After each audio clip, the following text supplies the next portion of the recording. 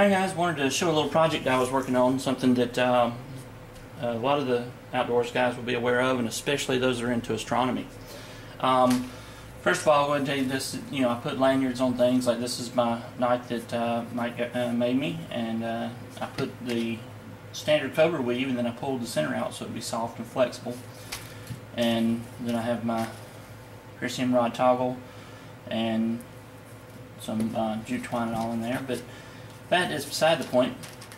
I always add things like these, and I put them on almost everything. You've probably seen them on a lot of things, these little push button lights. And you can get them on Amazon. You can get about 20 of them for $3 and something, and they're very cheap. And they come like this here. And they are pretty bright. So, especially when they're new, the batteries last quite a while, but and I ordered some probably 2 years ago, and I just ordered some more the other day because I'm wanting to play around with some ideas that I have. Anyway, you get those pretty cheap. But those of you that are into astronomy know, and those of you that get out in the woods and it's dark know that your eyes will acclimate to that light. And then so if you're reading the map in the dark, and then when you turn that off, everything will be dark again to you, and your eyes have to adjust back. But of course, if you use a red light, that won't happen. So what I did is I bought these, and they come with resistors. But they're the super bright red LEDs, and they're just a few dollars. I think I got 30 of them for $3 and something. And you just cut them off and bend one in. I'll show you what it looks like inside in just a minute, but basically you just you make that right there. You don't need the resistors that come in it. So basically all you have to do, if you get the same ones I have, but they shouldn't be too hard to figure out no matter which ones you get. And I don't want to lose my screws, so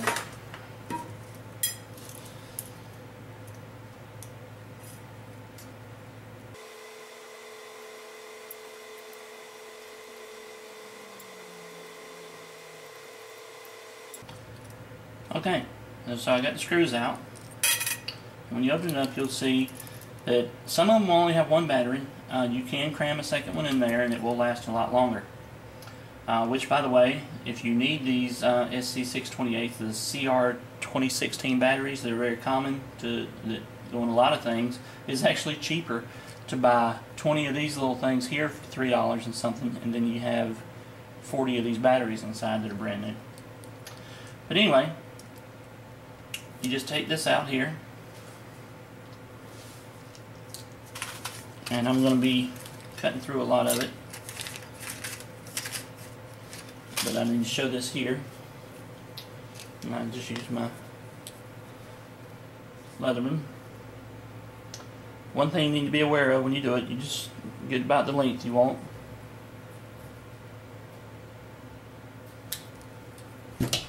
But then you need to figure out which side needs to be bent. So when it goes in there, it will, see, one way it doesn't work, one way it does. So if you're going to put them in positive side up, the one that goes to the positive side needs to be bent up into a crooked angle.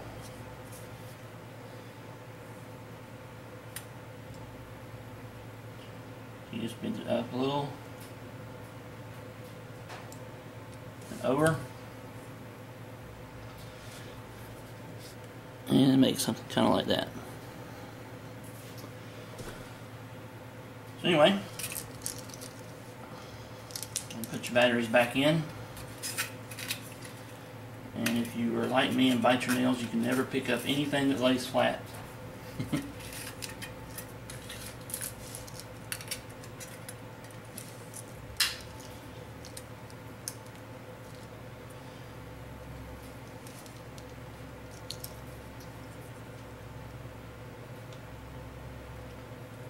And you put it back in.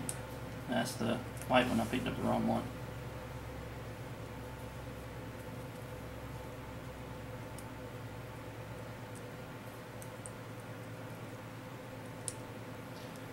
So you just put one side under, one side on top. Don't worry about the fact that it's lit right now.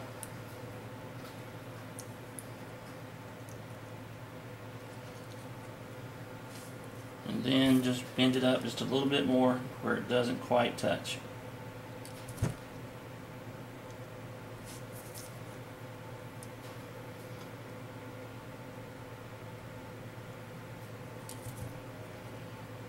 And you can play around with that until you get it like you want. So now when the button is pushed on the other side, it comes down and makes a circuit. So anyway, now I need to put the back on it. Now, as you do this, the light will come on and mess with you and stuff. Don't worry about it too much, because there's a little trick at the end I can show you that will probably make that a lot easier on you. Oh, and there's on some of them there's this little switch that can cause it to stay on constantly. And I accidentally knocked it out of mine, so I'm going to put it back in.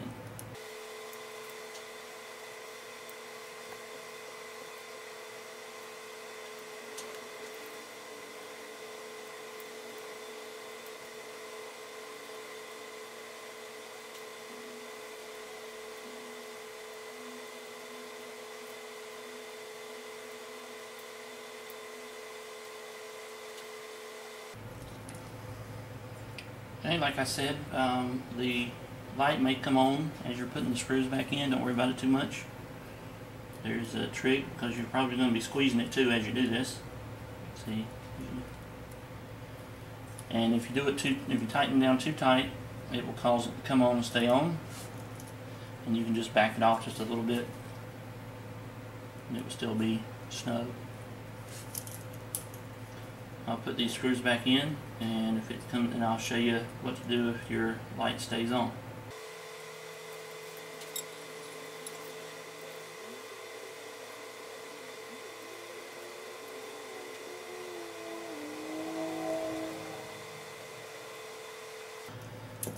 Okay, well, if your light stays on, and mine didn't, but it does work when I squeeze it, it's usually because it is the little crick that you had to put in there is a little tip to the side, and then all you have to do is just grab the bulb and rotate it a little bit, and it would go off and only come on when you squeeze it. But anyway, that's how that would work. And now it shines a red light instead of white. You can attach these to your bags and things like that, and they have this little switch right here. So when you depress it and push it into the on position, which I don't have any fingernails, it'll stay on like that. So you can put it on your bag, on your back or whatever, and if you're in a group, this light will shine and everybody can see where everybody is. Keep people together a little bit. I just thought that was a pretty cool idea too. Anyway, I started thinking about it, and I had some other ideas. I'm not going to do it to this. This is my shuttle pin from my went to the shuttle launch, but I can get a cheap Walmart pin and take this tip out here, and these will protrude quite a bit out of the end, and I can get these smaller watch batteries, or depending on the casing I could put AAA maybe, I don't know, but I could put smaller watch batteries in there and run the line up through the side of the pin and have it where it doesn't quite touch, and then when I click the back, of course the pin would be gone and it would make contact and the light would come on. I might have to play with that and work out some ideas. I'm going to see what I can do, but I just thought that'd be kind of a neat idea to have a little light pin. But anyway, I have several ideas, and I'll probably be showing those as I go along. Anyway, guys, I hope you found that useful. Remember, the red lights are a whole lot better for acclimation during the dark, and it's pretty cheap to do, just a few dollars, and it doesn't take just a couple minutes to make the changes. I had some blue ones coming, blue LEDs coming in the mail just because I like the color better, and I'll probably make a few like that. But anyway, if you like these, I want to mention my wife made these for me. Well, she made this one here. She braided that for me, and I thought it looked pretty good. I showed it on the video the other day, and this is for if I get the new job coming up. This will be my ID badge. So anyway, guys, that's pretty much it, and I guess I'll be back with another video real soon.